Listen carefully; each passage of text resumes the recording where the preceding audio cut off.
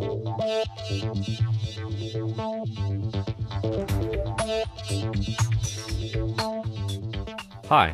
my name is Kang, and I'm an applications engineer in the gauging product line at Texas Instruments.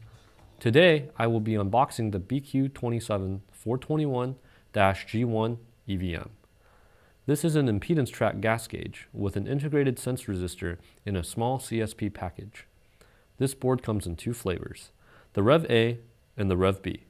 For the sake of this demonstration, I am using a Rev A board, but the boards are the same, just the pre-programmed memory contents are different.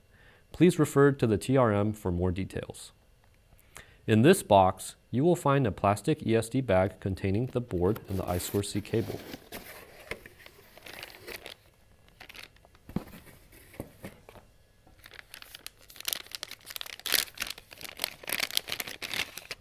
Here's the I2C cable and the board. The other thing you will need to evaluate any gauge EVM is to purchase an EV23 or 2400. The EV23 or 2400 boards communicate with the computer to any of our gauge EVMs that use I2C, HDQ, or SM bus. The EV2400 requires no drivers to be installed, and it will be a lot easier to work with. Please visit the eStore to purchase the EV23 or 2400. Today, we will be using the EV2400. Now, I will show you how to connect the board and perform a basic charge and discharge.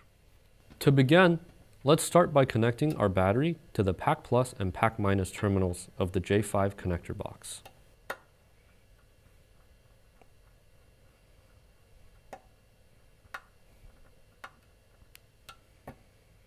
Something unique to the bq27421 is that it has a bin pin.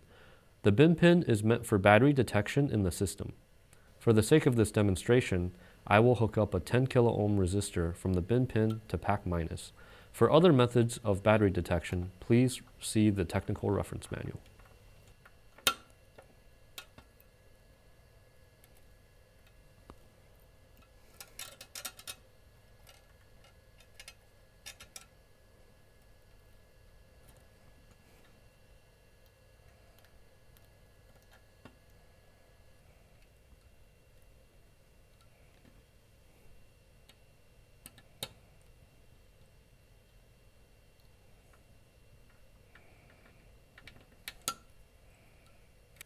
The board should now be powered on and has detected a battery.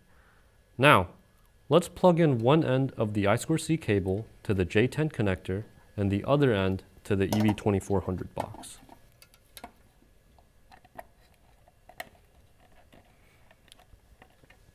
Plug in the EV2400 box to the PC with the USB cable provided.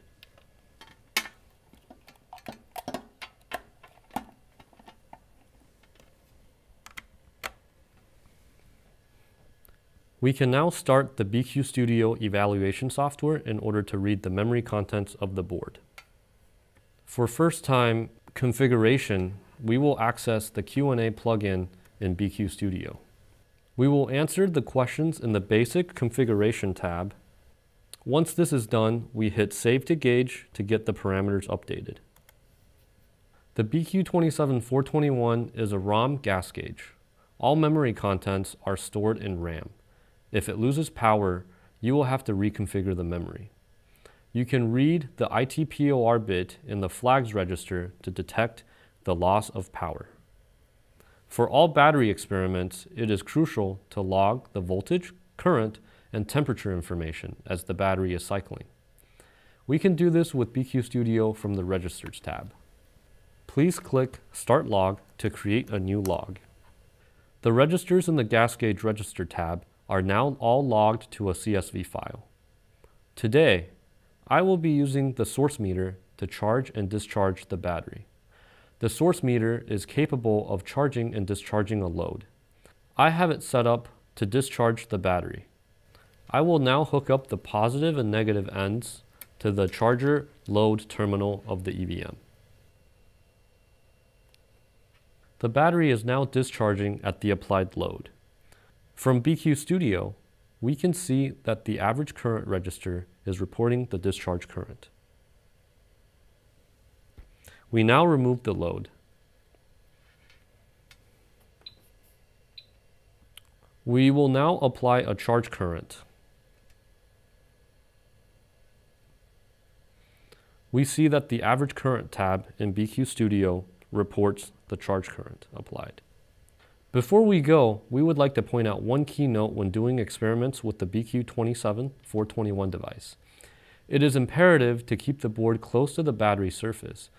The battery will heat up considerably when high currents are being drawn. The on-die temp sensor needs to use this data to accurately gas gauge.